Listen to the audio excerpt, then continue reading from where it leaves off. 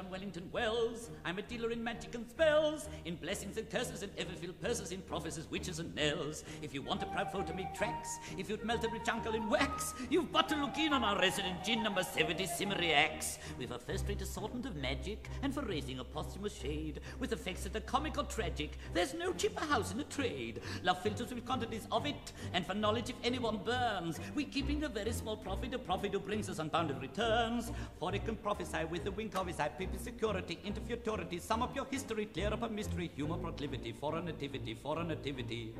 He has answers oracular, bogus, spectacular, tetrapods, tradical, mirrors so magical, facts astronomical, solemn or comical, and if you want it, he makes a reduction on taking a quantity. Oh, if anyone anything lacks, he'll find it already in stacks, if he'd only look in on the resident gin number 70 Simmery Axe.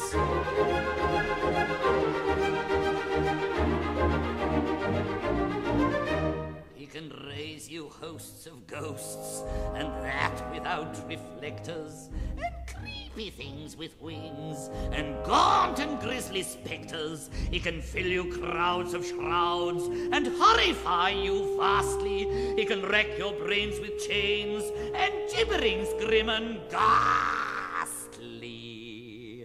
Then if you planet it, changes organity with an urbanity full of satanity, vexes humanity with an inanity fatal to vanity, driving your foes to the verge of insanity.